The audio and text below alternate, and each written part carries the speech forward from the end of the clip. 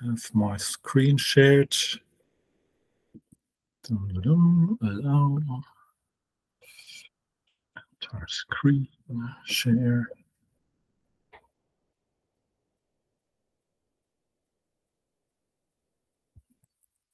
Does that work for you? Yes, we can see your screen. Okay, then welcome to my talk. For those who don't know me, I'm Stefan from the Red Hat desktop team. And in the past few months, I started to look into Pulp and the larger satellite Catello thing to add support for Flatpaks there for reasons that are, we have Flatpaks in Fedora, we have Flatpaks in RHEL, we have Flatpaks on Flatpak. And yeah, the obvious thing is people would want to have support for them as well in their Pulp, in their Catello satellite installations, similar to how they have support for RPMs or for containers, etc. So that's how I ended up here, and thanks for having me, and let's get started. So for those, I guess most of you already have more than a vague idea of what Flatpaks are, but very quick overview.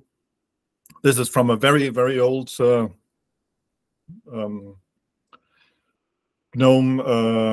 website I dug out the other day when I looked through my notes from times when Flatpak wasn't even yet called Flatpak, but it nicely gives an overview of what Flatpaks actually are, or why they were invented, for mainly two reasons. Other platforms have their app stores. Linux always lacked that because it's always difficult to have one executable image built for all the different Linux distros, which all have their dependent libraries in different places, or different versions of dependent libraries, or don't have them at all. So we needed a format to distribute an application built once to all Linux users on whatever distro you are. And another aspect of Flatpaks is to have some kind of security in there, to have some sandboxing, so that when you download an app from an app store, from a Flatpak app store, and you don't trust it too much, then it won't be able to hurt you too much. You only give it access to what it actually needs, and not to your whole file system, your whole home directory, to all your other precious documents that it could steal or do whatever with. So these are the two main objectives that Flatpak tries to address. And the most well-known by now app store for Flatpaks is this FlatHub initiative, where by now, I guess hundreds over hundreds of different apps are available, built by whoever uploaded there. And every Linux user can download them from there and be happy with them and use them. And I think this overall is quite a success by now. We have all tons of these, are just sample things that I took the screenshot this morning. So whatever recently got added there now has a 5 minutes of fame here in our presentation. How does it all work under the lid? All Flatpaks are composed of two kinds of entities. We have the apps themselves, and all the apps have, each app requires one specific runtime, and many of these apps then share one runtime. So there's few runtimes only out there. There's many apps, but just a handful of different runtimes. The most used one maybe is the free desktop one, and that there's a GNOME one and a KDE one, and there's a Fedora one and a RHEL one. But these all share the most basic of libraries that you would expect, and whatever is not available in that runtime, then the app itself has to bring it along. So if you have an app that has very many special requirements that are not fulfilled by the runtime that it is targeting, then the app has to bundle whatever is missing there, which apparently works out quite well. And yeah. So we have these remotes, these repositories, these app stores where people get their Flatpak apps from, and there's two technologies underlying that. There is the original format is OS tree based, and that's used by FlatHub, and probably the most well-known one.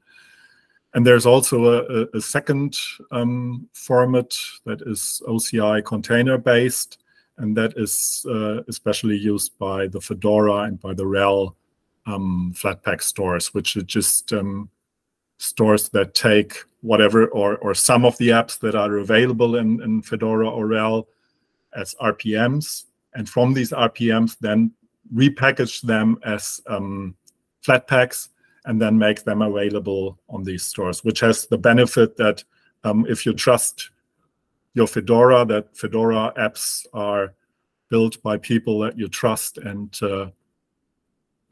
are reasonably useful and secure, and built with a reasonably secure tool chain, so that you put some trust into them, then you can also trust the Fedora RPMs because they are built by people you trust with methodologies you trust, different from, say, FlatHub, where everybody can upload anything.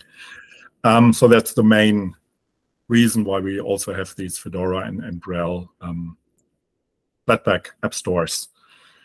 You then install these Flatpaks either with a command line tool called Flatpak, or with your GUI application of choice. GNOME software is the one that probably most elegantly by now or includes support for Flatpaks, where really transparently allowing you to take whatever is available on the app stores that you enabled.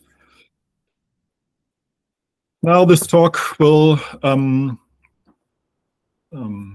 look closer into only the OCI Flatpaks. Why? Because for one, the Fedora and the RHEL Flatpaks are bundled, are distributed in that format, and my main objective is to get support for RHEL into Pulp, and for another nice coincidence, Pulp already has ample support for ICA containers, so it wasn't too difficult to add support for Flatpaks as kind of a special case of OCI containers, which are already supported by Pulp. So what we have now in Pulp is off by default support for Flatpaks. You need to set this Flatpak index setting to true to actually make it work. And what does your Pulp then do is, well, it provides some web endpoint that advertises all the Flatpaks, all the Flatpak containers that are in your Pulp database, in your Pulp repo. It advertises them to those Flatpak consumers, for example, this Flatpak command line tool, which then gets its Flatpaks, or knows what Flatpak provided by your Pulp installation, and downloads them from there and installs them on whatever target end machine. And this downloading the Flatpak applications themselves is done via the Docker API that is also already nicely provided by Pulp. So if you which is the way where how you download and install any other Docker style container from Pulp. So most of the things were already nicely in place. The one thing that, or the most important thing that needed adding there is this special new web endpoint, this Flatpak index, which is the way to ask your Pulp installation what Flatpaks are available there, and then it gives you a JSON document specifying all the available apps and runtimes in Flatpak format. And there's two endpoints. This is how this Flatpak index format is designed, to have a static endpoint, which is the one normally used by the tools if you do a Flatpak remote list to show what is available on a remote. Then it will address that one. And it can also specify additional arguments, like only give me Flatpaks for one specific architecture, or only give me the latest versions of these and not advertise all. You can also have multiple versions, an older version and a new version of one Flatpak available in your store.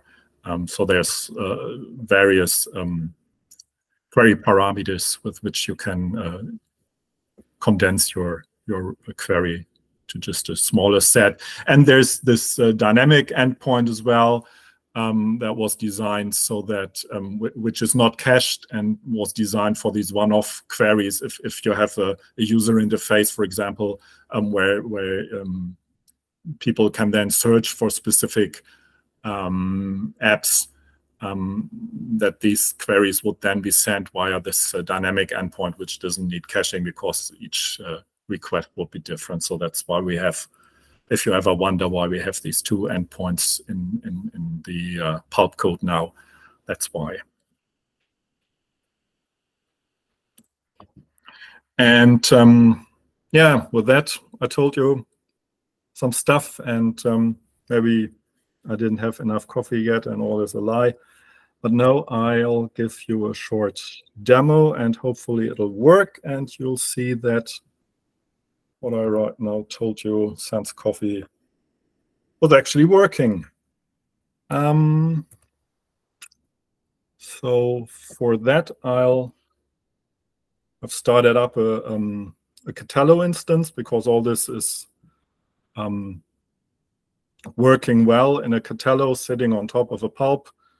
Ian yesterday gave us an overview of how this works. So I'll now get myself logged in. And we have there a way to populate. So what we first need to do, of course, is to get any Flatpaks into the Pulp instance itself, so that it then can serve them via this web endpoint I was talking about. And Catalog already nicely has a way to import content, including containers. And this is this repo discovery. And you can either take RPMs, YUM stuff, or you can look for container images.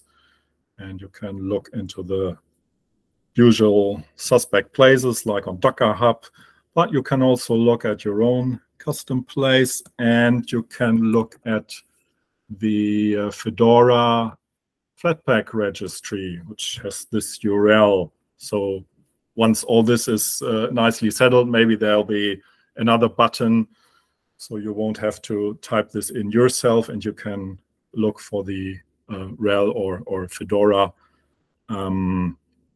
Flatpak repositories with their well-known names, but for now you have just to type this in, and we don't need a username, we don't need a password, but we can fire off a discovery, and a little while later we see we have 416 different apps available on that Fedora app store. There's less on RHEL, but Fedora has quite a number. and it also has all these runtimes I was talking about. You see them down here for all the different Fedora versions. They grew over time. So whenever a new Fedora version comes out, somebody creates a new runtime targeting that version, and then people update their apps to target that runtime. And then you can click on some of these and download them, and that takes a while. So I already prepared that and imported the data for some of these apps and runtimes into my Pulp instance. And with that, I'll switch over to the command line to use the Flatpak command line tool. And I first add this Pulp or Catello instance as a remote. So there's a Catello down here, which is the name you can choose. And then there's this way of telling Flatpak that this is the endpoint of my example thing. And there's this Pulp registry, which Ian also talked about yesterday, because Catello repackages Pulp itself with a different web URL or with in a subtree core registry. And with that, we'll add that, and then we can do a Flatpak remote ls, which I talked about, which accesses this endpoint and lists all the apps and runtimes that are available. And what I had done, without showing you, I had prepared that is import this one application cheese and two runtimes, because in the past it was depending on runtime version Fedora 38. By now it's already depending on the latest one, so I had to pull that in as well. And with that, and we can also install this. We install from the Catello. Does it automatically pull in the runtime? It doesn't yet pull in. So if you select one of the apps, it doesn't check yet what runtime it uses and doesn't pull in that as well. So that's something that asks for implementation, of course, so that yeah, you don't end up with pulling in an app that lacks its runtime. But for now, you have to be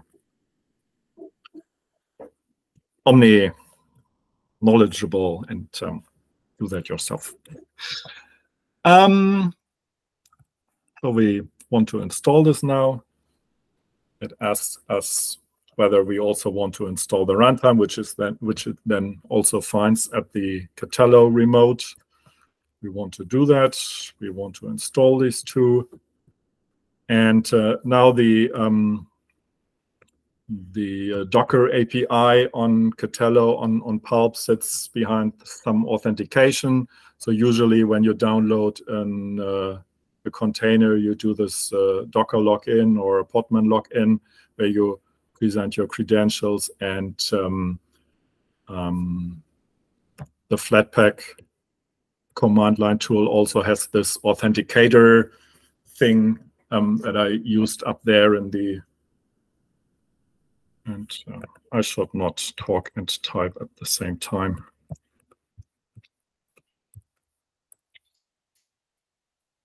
Because I mistyped then, but now it worked. And now it's downloading, which takes a little while for the platform, which is rather large. This is also why I pre-synced it in, pre-pulled it in, because that would have taken even longer over the internet.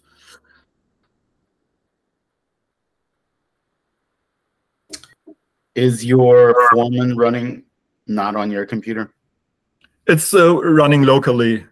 Okay. Foreman on a local VM. So it still takes a while. I'm not sure why. For demo effects. But now it worked. And there we go. We do a Flatpak run org GNOME cheese. And something shows up. and a very, very dark Stefan appears on that screen. So this works. Demo worked. Nothing exciting. Here we are, which is the end of my talk.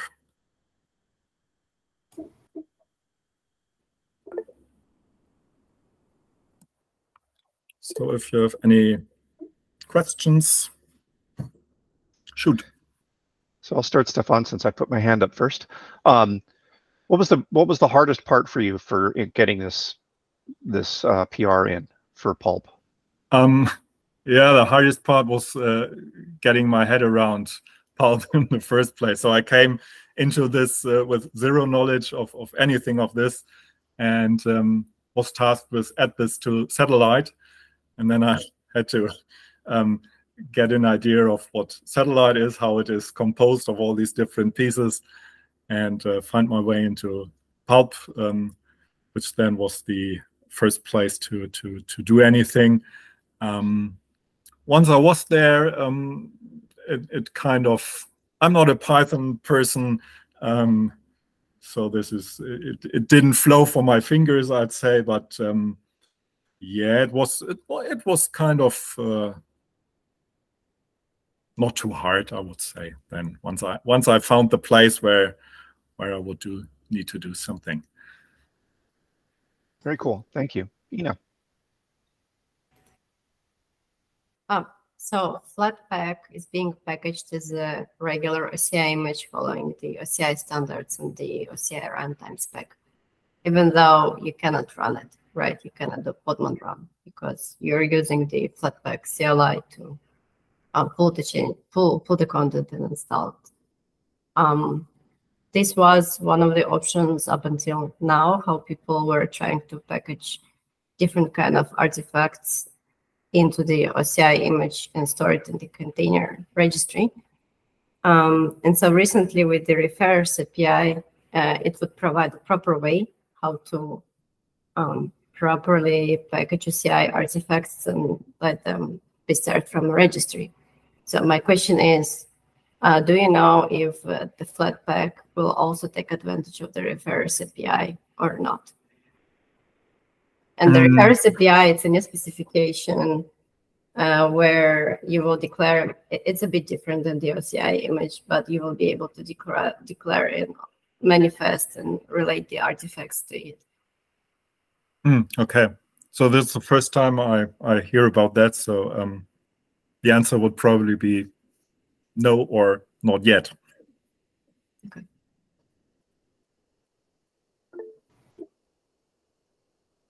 Hold on. Hey, Stefan, with Flatpaks, we have Flatfill that we can manage the sandbox permissions that we have. Like we can download the Flatpak and change the permissions in the machine. Do you see we implementing something like FlatSeal for hosting the Flatpaks on Patello or Pulp? No, I would say that.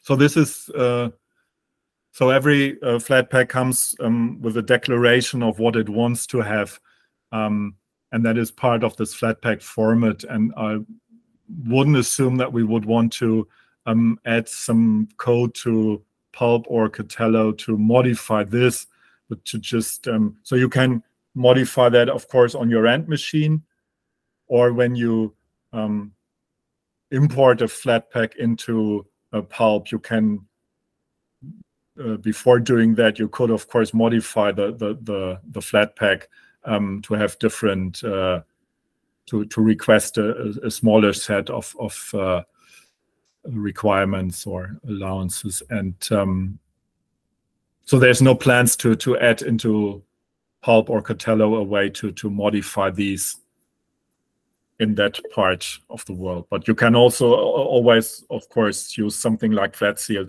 to cut down on what is available to any given Flatpak that you then install. Thank you. Matthias? So you say a Flatpak is a valid OCI image, does that mean it's built with Builder or Podman Compose too? Podman No, build, it's or is built that... in a completely different way. Okay. But what falls out of that is in this OCI format. So if I mean, for example, in Pulp Container, there's a build. There's an image builder, basically. Yeah, that doesn't work. That would need to support Flatpaks. That would need to call something else than Podman build. Yeah. Okay. Thank you. Do applications that are on FlatHub get packaged with different runtimes? Because you mentioned some of them are like the windowing system based, you know, so there's like a GNOME one and a KDE one. Do you see that? Yes, the FlatHub ones are typically using different runtimes, and B are using this other technology of OS tree based images. So they are not per se supported by Pulp. There is ways to translate between these two formats, and an idea is to use that, for example, in Pulp, use a little script that will translate from one to the other to also support FlatHub, which would probably be... We have an OS tree plugin actually, which I think could sync. Yes, I saw that and wondered whether that would be useful in the end for this, but that's not yet decided how that would actually work then. So we have that on our to-do list, as it would presumably be something that users will want to have also when they see there's support for Flatpaks at all, then they will also want to have support for FlatHub, presumably. So something will need to be added there. Hey, folks, I'm going to hop in here. It is 1/2 the hour, and we have another talk coming up, and I want to make sure that we don't take up all of David's time. Any questions that you have? Yes, thank you. Stefan, I can push the button, actually. Yeah, I'll stop recording.